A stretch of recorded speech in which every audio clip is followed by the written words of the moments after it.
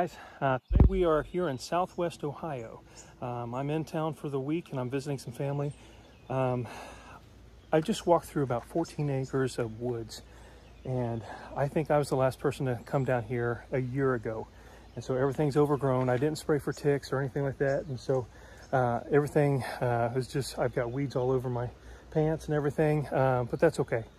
We're going to have a lot of fun today. Today we're going to be finding some fossils, and we're going to find all different kinds. Horned coral, brachiopods, cephalopods, hopefully. Some different bryozoans, and just stuff like that. Just everything. I think it's the Ordovician period. Now, I don't have a whole lot of time. Today is actually my dad's birthday.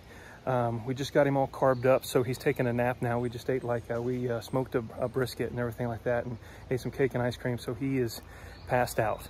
And so I've got about 2 hours or so I'm going to be down here. It took me about a half an hour to get down here. Forgive road noise. There's a couple parts along this area that we're going to be by some roads, so you might hear a little bit of traffic, so I apologize about that. But yeah, let's have some fun. Here we go. We have all kinds of rocks with fossils on them. Like these are some older ones here. Here's an older one. So this has been tumbling in the creek for a while, but look at all those brachiopods and that big horned coral on it right there, and a few things here on the back. But this has all been pretty worn down by the creek, by being tumbled. Every time the water rises, all the water just going over it, so we're going to leave that one there. Here's a rock with a horned coral on it that's much more curved. Let's flip it over and see if we can... Nope, nothing on the back side. But again, I'm going to leave this one here. That's really cool. It's curved like a claw or something. So I just dug this rock up. You can see where it was buried down there in the mud. Right down there in that dirty spot, right there in front of my left foot. And I flipped it over, and I saw this piece of a cephalopod right there going down into it. It's lost all of its definition and stuff because of being tumbled in the water. So I'm going to leave it right there where I found it. A few of these. See a bunch of old brachiopods and such.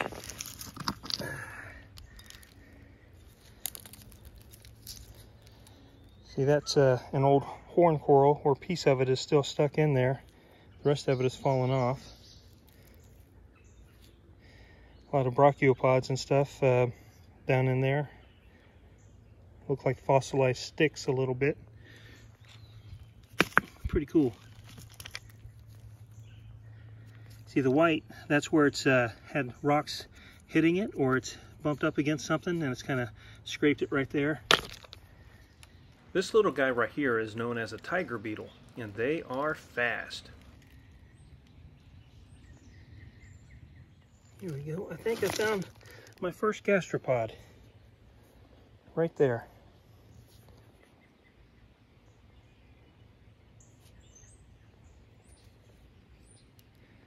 We got another impression right there.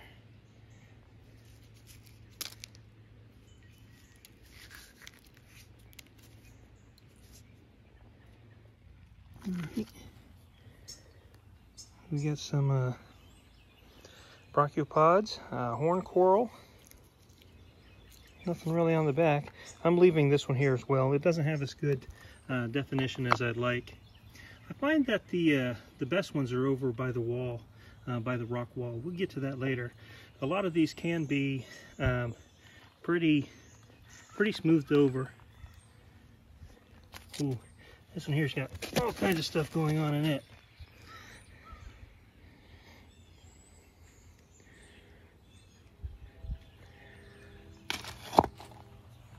Man, just about every one of these rocks has got fossils in it of some sort. Well, you never know what you're going to find down by the creek. This is a deer jawbone. I have been finding these little brachiopods left, right, and in the middle. These things are all over. Oh, check this out. We've got a pretty worn horned coral. What'll happen is when you get this in the water, a lot of times the rock will turn like a really dark color, and the fossil will turn a light color, but pretty white. See that?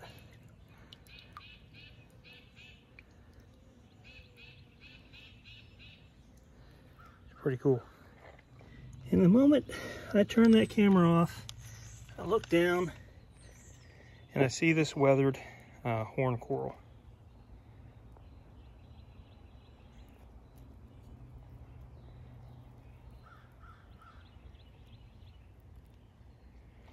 I like these old ones like this. I think they're really pretty.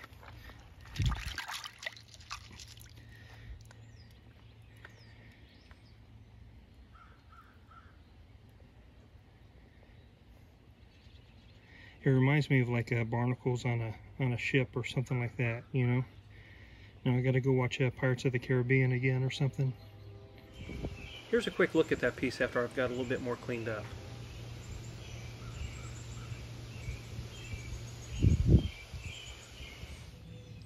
This looks like a really cool find right here. It's got horn coral all over it, but it's really smoothed over. Nothing really on the back.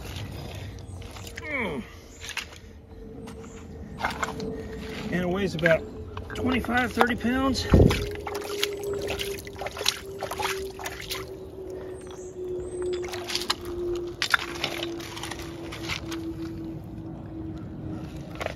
Really cool. I'm not taking it though, way too heavy. I don't feel like carrying it 14 acres back up a hill. All right, so there's that rock I just set down.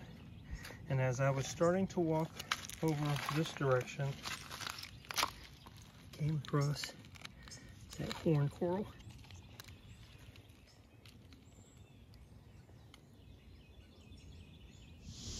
Here's a look at that fossil after I've got it all washed off.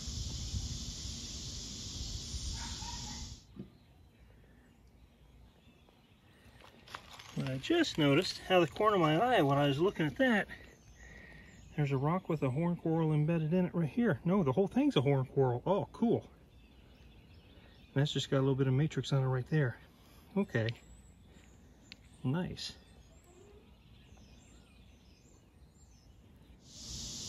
And again, here's this horn coral after I've got it all washed off as well.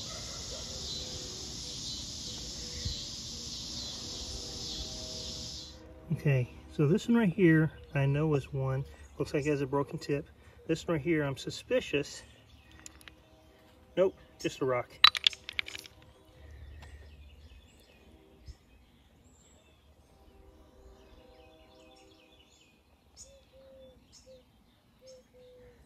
And it's got a broken tip. I'm gonna leave this one here. Here's a little horn coral fossil that I picked up right after that one. I didn't film this one though, but here it is all cleaned up.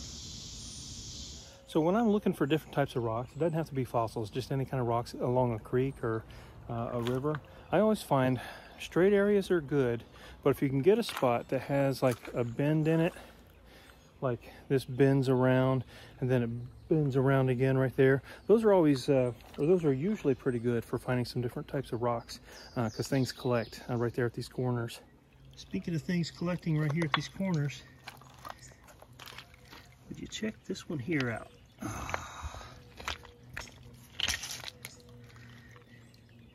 It's got a rock, a little spider stuck to the back, a little wolf spider, but all kinds of brachiopods. But man, check out the size of that horn coral.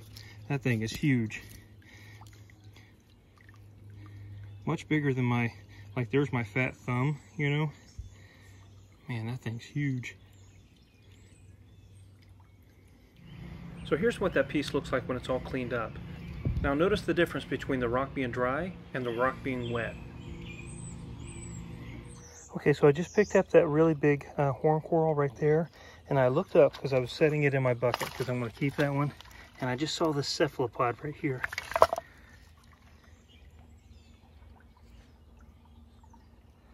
That's pretty cool. I'm going to leave this one here though. Hopefully I can find one that's a little bit more intact. But yeah, so this creek bends right here and goes this direction and then makes another bend, and I came from way down that way. All right, so it looks like there is a good sized horn coral right here. But I don't know, the rock's not as embedded as I thought.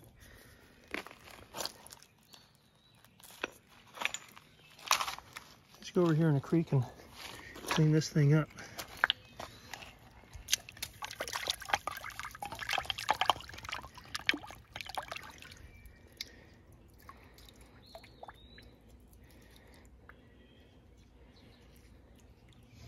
So let's take a little closer look at this piece after we get it cleaned up.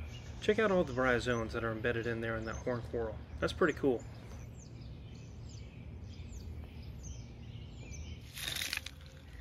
Got 3 of them, it looks like. Stick it down in the water.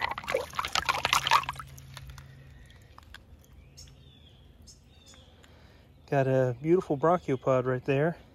Horn coral, horn coral, horn coral. Nothing really on the back. Nothing really on the sides. Still, I mean, it's weathered. It's smoothed over from being in the water. Still really pretty. You can make out some of those lines still, some of those ridges. So there is some definition there, just not as much as a fresh one right out of the wall. Here's another quick look at this piece after it's been cleaned off as well. Alright, so let's go back to the creek and do some more exploring. Just for fun, I'm going to get this rock wet and see how many horn coral we can find from it. Because right now, everything kind of looks the same color, and we have a few shape variations. But once you get the rock wet, what happens is the rock, the matrix, will turn a darker color, and the fossils will turn a whiter color. See that?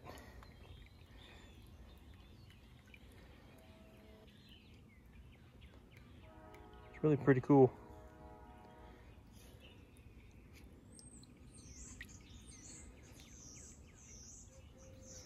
So we got at least 1, 2, 3, 4, 5, 6, and then 7. And I don't know what this is here above my finger or over here. So the way through the creek looked kind of nasty, kind of like that nasty mud water right there. So I was going to walk up over here to go over to that side and then backtrack a little bit and hit those rocks. And as I was walking over here, I started to take a step over by this rock, and look at that. We have a cephalopod. Really, really cool.